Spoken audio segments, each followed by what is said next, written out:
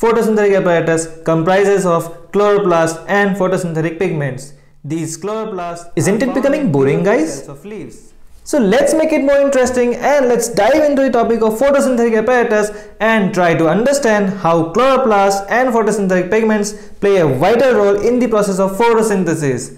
So hello everyone, this is Shikhar. Welcome back to the channel, and if you end up liking this video, then don't forget to hit the like button, and still if you haven't subscribed to my YouTube channel, then hit the red subscribe button, and also follow me on Facebook and Instagram, both the links given down below.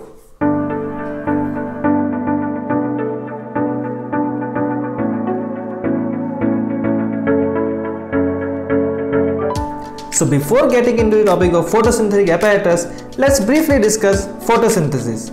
So basically the term photosynthesis has been composed of two individual terms, photo and synthesis. As we all are familiar, photo means light and synthesis means putting together. So the process of formation of glucose and oxygen in the presence of sunlight, carbon dioxide and water is known as photosynthesis. The glucose that is produced through photosynthesis is utilized by the plants, and the oxygen molecules are released in the atmosphere, which we, the human beings and animals, inhale. Photosynthesis involves the conversion of light energy into the chemical energy. The photosynthetic apparatus plays a vital role in this conversion.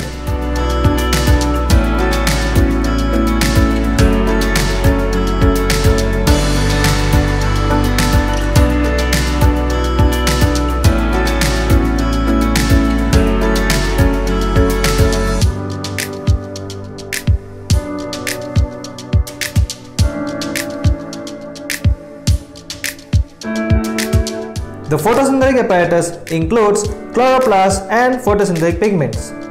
Chloroplasts serve as the main site for photosynthesis to take place. Chloroplast, structure and function. Chloroplasts are located in the mesophyll cells of leaves.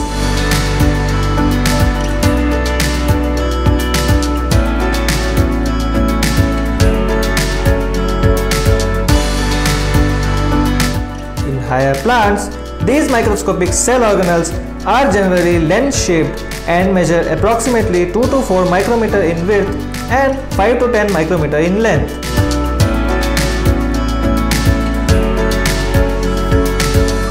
Chloroplasts were first identified by a German biologist, Engelmann, in the year 1881. These chloroplasts generate metabolic energy and contain their own genetic material.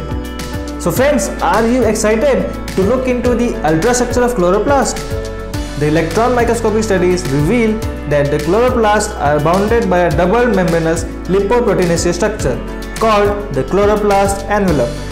The space present between the two membranes is called periplastidial space, having the thickness of 25 to 75 Armstrong.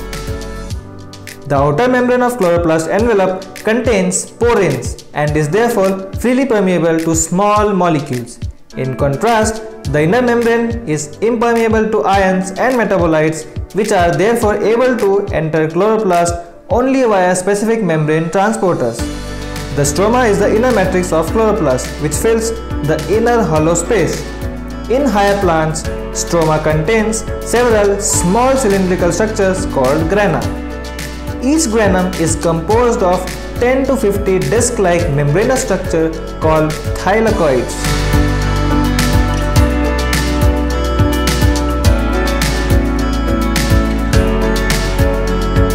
Each granum is filled with chlorophyll, which is the main photosynthetic pigment. We'll be discussing the photosynthetic pigments in the later part of this video. The space inside a thylakoid is called lumen, while the space outside the thylakoid but within the chloroplast envelope is the stroma, which contains the enzymes responsible for glucose synthesis. The stroma of a chloroplast contains small double-stranded circular DNA molecules, 70S ribosomes, lipids and proteins. Since chloroplasts can replicate independently and can synthesize their own proteins, they are also known as semi-autonomous cell organelles. Functions of chloroplasts. Chloroplasts are mainly responsible for photosynthesis to take place. They are also responsible for the photosynthetic conversion of carbon dioxide to carbohydrates. Chloroplasts synthesize amino acid, fatty acid, and the lipid components of their own membranes.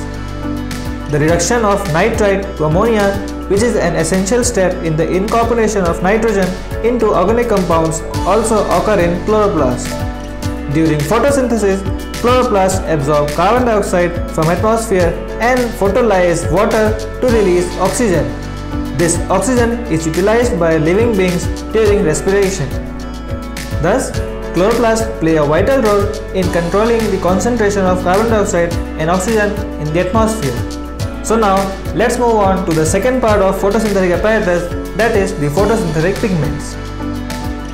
Pigments are chemical compounds which absorb certain wavelengths of visible light. In plants, photosynthetic pigments are the means by which the energy of sunlight is captured for photosynthesis.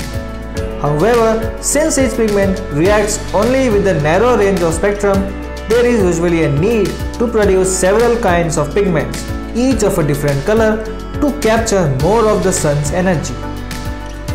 So, if we classify broadly, there are three major classes of pigments: chlorophyll, carotenoids, and phycobilins. Let's discuss them one by one. Chlorophyll is a green pigment found within chloroplasts of all green plants and is directly involved in the process of photosynthesis.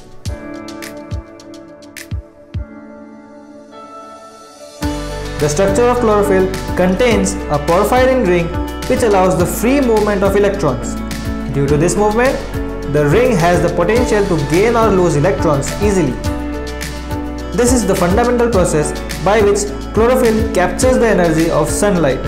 There are several kinds of chlorophyll, the most important being chlorophyll A, which is found in all the green plants, chlorophyll B, which is found only in green algae, and chlorophyll C, which is found in brown algae and diatoms. Carotenoids are usually red, orange or yellow pigments. They cannot transfer sunlight energy directly into the photosynthetic pathway, hence are called accessory pigments. They pick up nascent oxygen released during photooxidation of water and change them into molecular state, thereby protecting chlorophyll molecules from photooxidation.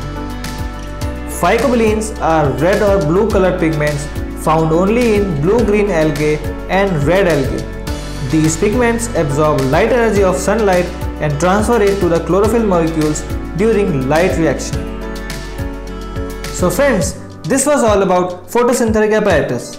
In the very beginning of this video, we have discussed how green plants prepare their own food by the process of photosynthesis and release oxygen in the atmosphere. Then, we looked into the ultrastructure of chloroplast and discussed the functions of chloroplast.